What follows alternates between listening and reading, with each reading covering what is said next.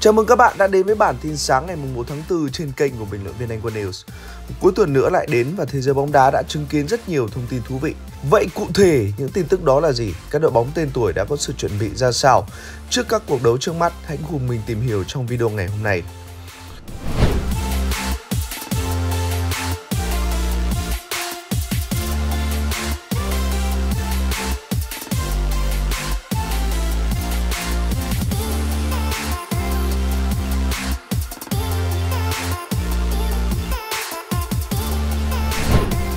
Với phần lớn các culé trên thế giới thì viễn cảnh Messi quay trở lại Camp Nou và giải nghệ ở đây thực sự là một giấc mơ lớn. Điều này dường như đã được ban lãnh đạo Barcelona nhìn thấy và họ đã quyết định hành động. Theo chuyên gia săn tin Fabrizio Romano, phó chủ tịch của Blaugrana là Rafa Juste đã lên tiếng xác nhận việc liên hệ với M10 qua phát biểu. Chúng tôi đã liên hệ với ekip của Leo Messi và cậu ấy biết câu lạc bộ đánh giá cao cũng như rất mong cậu ấy quay trở lại Barcelona. Chắc chắn Messi yêu Barca và thành phố này, vì vậy chúng tôi hy vọng sẽ tìm được những điều kiện phù hợp để tiếp tục câu chuyện của cậu ấy.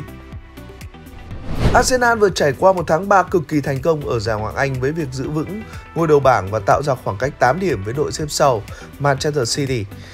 Điều này khiến cho các cá nhân tập thể Bắc London khá dễ dàng chiến thắng trong những cuộc đua danh hiệu của tháng ở EPL.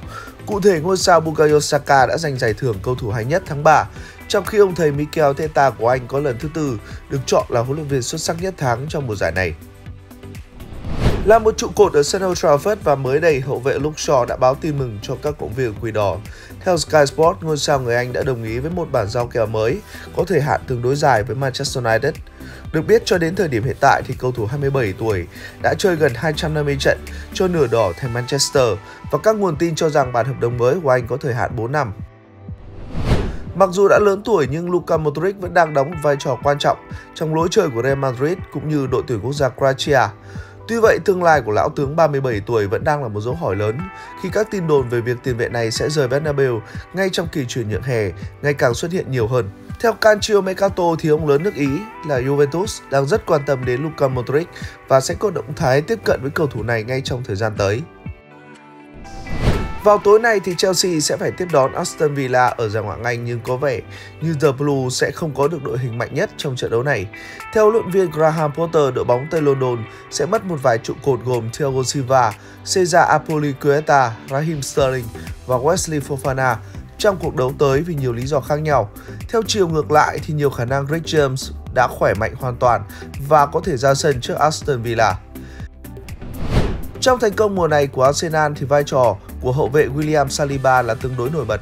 Cầu thủ người Pháp đã hợp cùng Gabriel Magalhaes để tạo thành một trong những bộ đôi trung vệ hay nhất ở giải Ngoại hạng Anh. Tuy vậy, cầu thủ 22 tuổi đã dính phải một chấn thương gần đây và gần như chắc chắn sẽ vắng mặt trong trận cầu tối nay của Arsenal. Điều này đã được huấn luyện viên Mikel Arteta thể hiện qua phát biểu mới đây. Tôi rất hy vọng cậu ấy sẽ thi đấu trở lại trong mùa giải này. William đang tiến triển, nhưng tiếc là cậu ấy vẫn còn một chút khó chịu. Vào rạng sáng ngày 6 tháng 4 tới đây thì Barcelona sẽ phải đại chiến Real Madrid ở bán kết lượt về cúp nhà vua và thầy trò Xavi thừa nhận tin rất vui về lực lượng. Theo Mundo Deportivo, Ronald Araujo đã được nhìn thấy trên sân tập và cầu thủ người Uruguay có khả năng cao sẽ xuất phát trong trận siêu kinh điển sắp tới.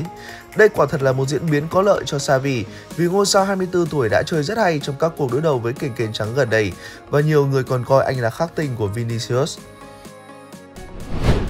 Ngoại hạng Anh luôn nổi tiếng về việc sở hữu những chân chạy cánh có tốc độ xé gió và điều này một lần nữa được thể hiện qua thống kê mới đây.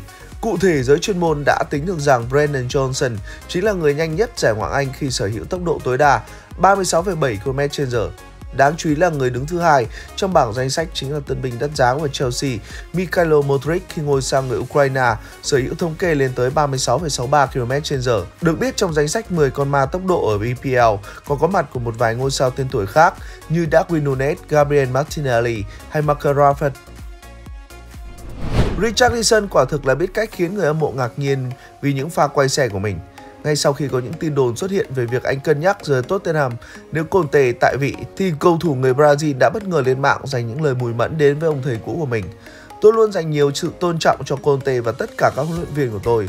Ông ấy đã giúp tôi rất nhiều khi tôi mới đến Spurs và bất cứ khi nào gặp vấn đề thì chúng tôi sẽ giải quyết dựa trên các cuộc trò chuyện. Khi Conte rời đi, tôi đã gửi cho ông ấy một tin nhắn cảm ơn vì tất cả mọi thứ và chúc những điều tốt đẹp nhất.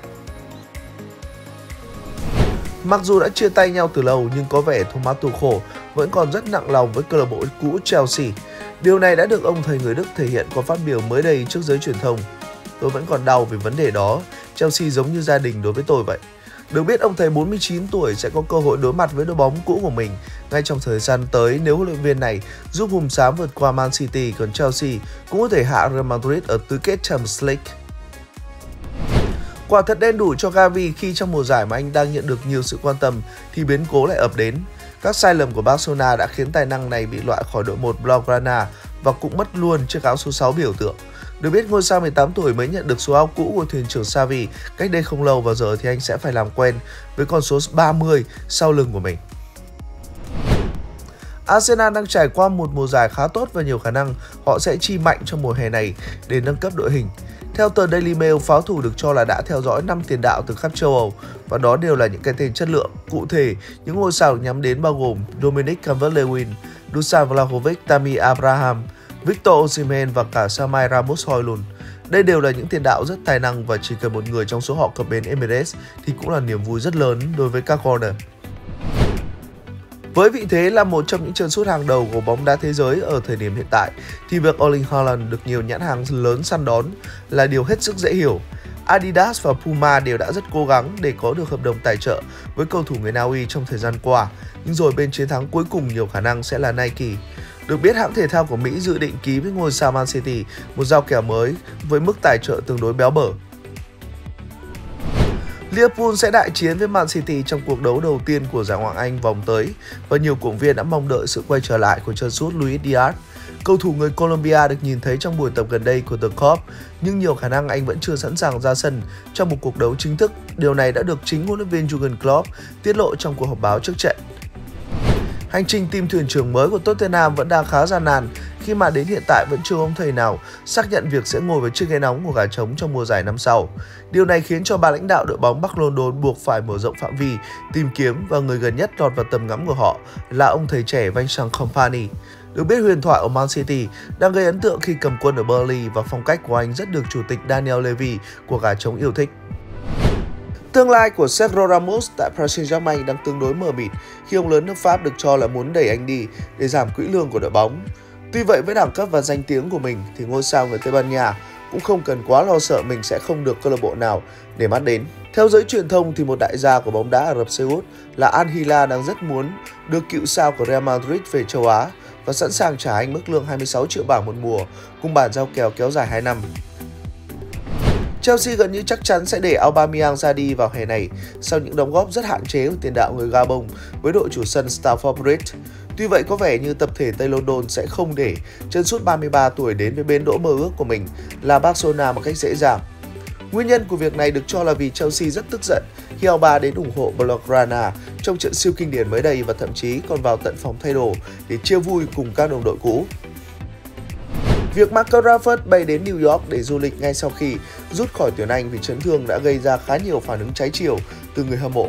Một số fan cho rằng hành động đó là thiếu chuyên nghiệp và tiền đạo quỷ đỏ nên xem lại việc làm của mình.